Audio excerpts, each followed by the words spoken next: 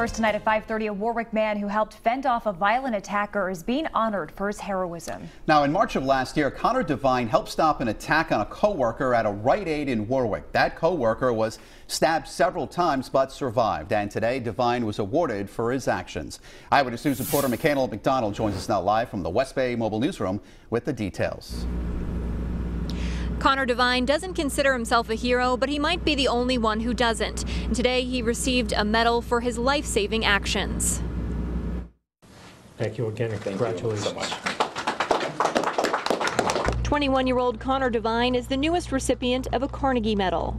The Carnegie Medal is awarded to those who risk their lives to an extraordinary degree while saving or attempting to save the lives of others. Devine was honored for his actions on March 5th, 2017.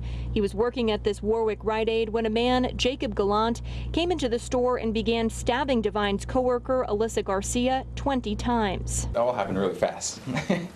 all a bit of a blur. I didn't really know what was going on at first, but when I came upon the scene, I knew instantly that Alyssa Garcia was in severe, I guess you could say, danger. And I knew I just had to act right away to save her, because I know if I didn't do anything at that moment, it would have been worse. Garcia was severely injured but survived. The suspect was sentenced to 45 years in prison with 25 to serve. Warwick Mayor Joseph Solomon also gave Devine a congratulatory award from the city, with Devine's proud family looking on. We are very proud of him.